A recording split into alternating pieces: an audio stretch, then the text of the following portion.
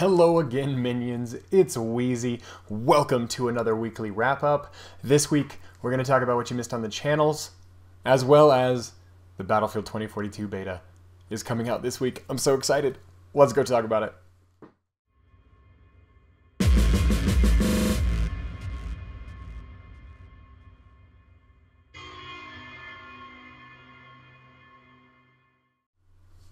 Okay, minions, let's get right into it. This past week, I posted, or rather, finally published a video I uploaded a while ago, which was the full Battlefield 4 campaign.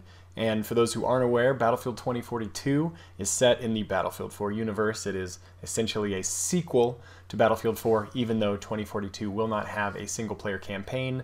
There will be story components tied in with the live service portion of Battlefield's online-only experience. So if you missed the Battlefield 4 campaign or just want to go back and revisit it and see the introduction of the character Irish and all of that, go check it out, and here is a clip from that video.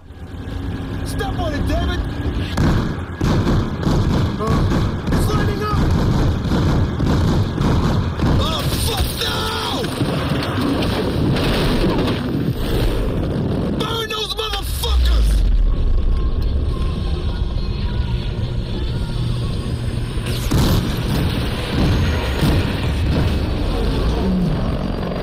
Son of a bitch!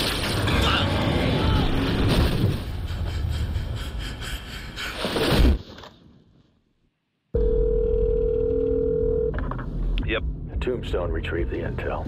And In the event of a Chinese military coup, the Russians would be loyal to Admiral Chang. that confirms the report from our asset in China. So Staff Sergeant Dunn was killed for something we already know. There's rioting in the streets of Shanghai, Captain, and the Russians are getting involved. We needed to know for sure. That we had to lock down Suez is delicate enough. One wrong move, we're talking war. You have your orders, Captain. Aye, aye. Steaming towards the east coast of China. Okay, so after that, I posted another video from the Halo Infinite tech preview.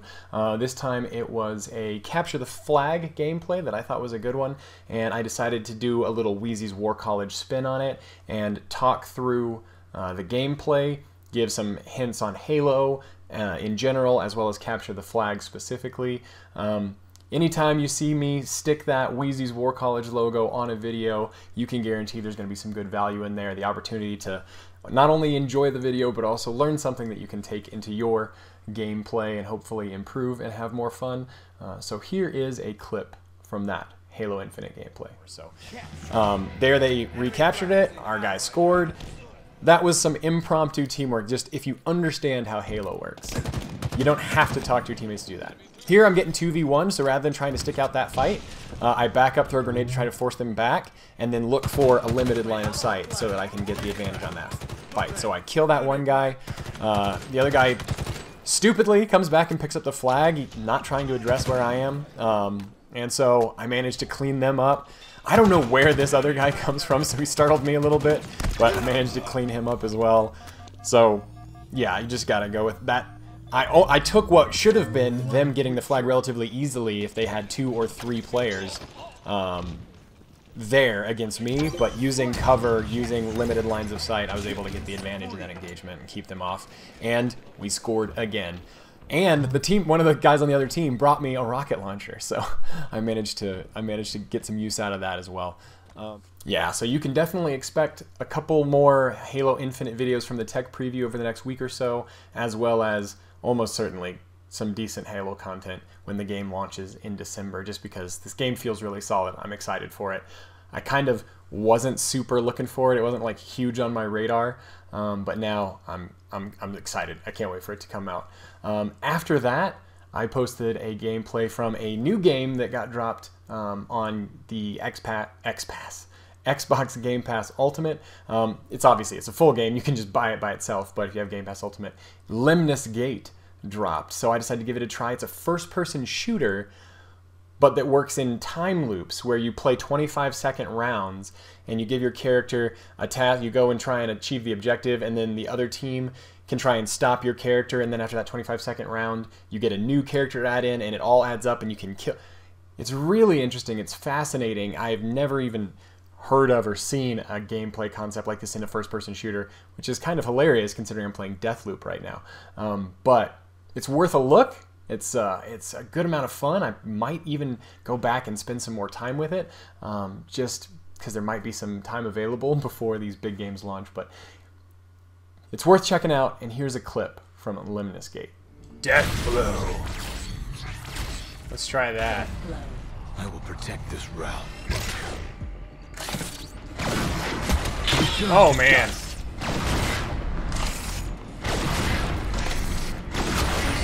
Yeah, let's get it. Let's just fire some rockets around here. Full power. Be victorious.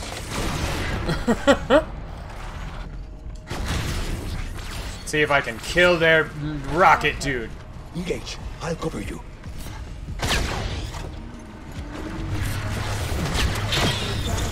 Oh yeah, saved him. Great work. I'm not not sure what else I can do here.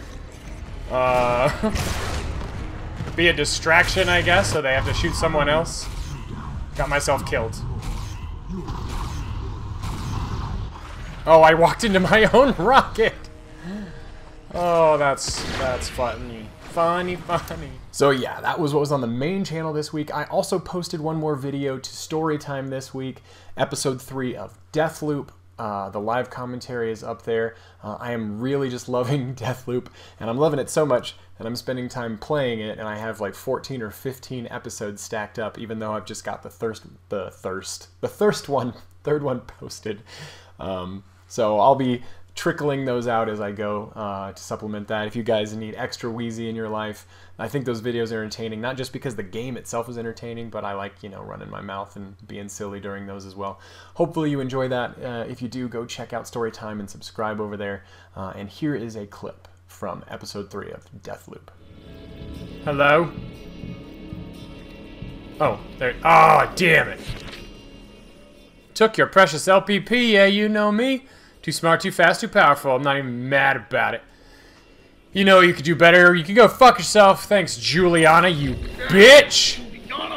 You don't call me, I call you. Where's my LPP? I'm not done. This isn't your show, it's mine. I run this place. You want out? You gotta go through me. That what Yeah, this is? so- Some sort of hostile job The takeover. head of security protects the loop. The opposite of whatever it is you're doing right now. Cool. So I'll just do your old thing then. What was that? Writing hacky bullshit for a bunch of dickbags and I don't... Looks like somebody came by to say hi. I'm not finished yet. I locked the doors so the two of you can get acquainted. What? No. Two little tunnels. Brilliant design, really. And all courtesy of the captain. Wait, shit. Fuck this. Gotta lock my tunnels? Then I'll just have to unlock them. Yeah. Juliana may enter district to hunt you down. Okay, so go check all that stuff out. You guys know how it works. I will put links in the description for this video. The Battlefield 2042 beta comes out this week. I'm so excited to get my hands on this game. I feel like the Battlefield beta is going to be a lot like the Call of Duty beta in that these betas are really, again, just kind of public demos. But the way this one is working is they've got a 4-day beta right now. I think it's the 6th through the 9th, if I remember correctly. The first 2 days are early access for people who've pre-ordered. The second 2 days are for everyone, anyone who wants to download it and try it, which is why it feels like a demo. But because they delayed the game and delayed the beta, I'm hoping that means that this thing is going to be in a solid state. Hopefully that's the reason why they got this delay, so that what they can release as their beta, as their demo, is going to be solid and a lot of fun. So I'm looking forward to that. If you haven't pre-ordered, you're not sure if you want to pre-order, from what I understand, the easiest kind of ethical way to get into the beta is if you want to try an EA Play trial subscription. I think they have like a on PlayStation and Xbox right now a trial membership, so you pay $1 and you get EA Play, which would get you into early access for the beta, or you can just wait and do the last couple of days public access. But that's one way of doing it if you haven't pre-ordered. I've already pre-ordered, as you guys are probably well aware by now, so I pre-ordered for PlayStation 5, so that's where I should have access to it. That said, I'm also a Game Pass Ultimate subscriber, which comes with EA Play, so I should have early access on my Xbox as well if I want to try it there.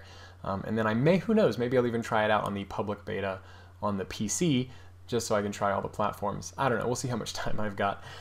But yeah, so I'm really looking forward to that. Are you guys on the fence about 2042? Have you pre-ordered? You looking forward to the beta? Are you going to use the beta as a way to decide whether or not you want to pre-order? Let me know what you guys think. I personally, I'm not worried about evaluating it as a beta or whatever. I just want to play the game, and I'm excited to get my hands on it. And the Call of Duty Vanguard beta kind of left me with a sour taste in my mouth about Vanguard. The Halo Infinite, so that wasn't a beta, tech preview, has made me super excited for Halo Infinite. So there could be some ramifications for me emotionally on this 2042 beta. Either it'll be great and will get me super excited for Battlefield 2042's full release in November, or maybe it'll make me super worried like the Vanguard one did. The Vanguard beta made me feel like, okay, well, this is not going to be a great multiplayer Call of Duty. We'll see. I'm going to go ahead and stop it there, make this one a pretty quick one, and let me know what you guys think. Are you excited? Not excited? I don't even care about Battlefield. I want to play a different game. Let me know, and I will talk to you guys in the next one.